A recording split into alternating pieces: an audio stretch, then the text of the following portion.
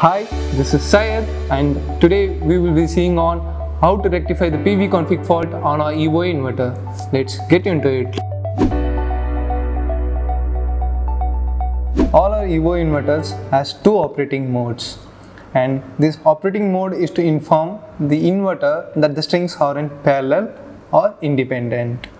Basically, our EVVO inverters comes with a default setting in independent mode, and if you are seeing the PV config fault error, then you must have connected the strings in parallel operation.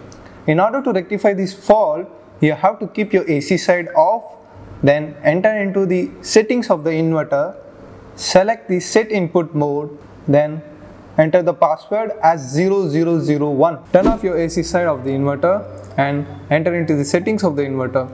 And if you scroll down, you will find an option called set input mode.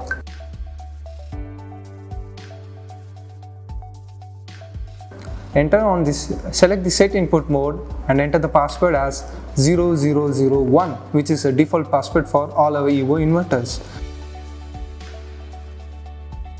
And you will find the option called independent and parallel. You have to select in parallel mode in order to rectify this PV config fault. And then after selecting this setting, keep the DC side of your inverter off and wait for a few minutes. Then after a few minutes, turn on your DC side and the AC side of your inverter. The problem must be resolved now. Thank you.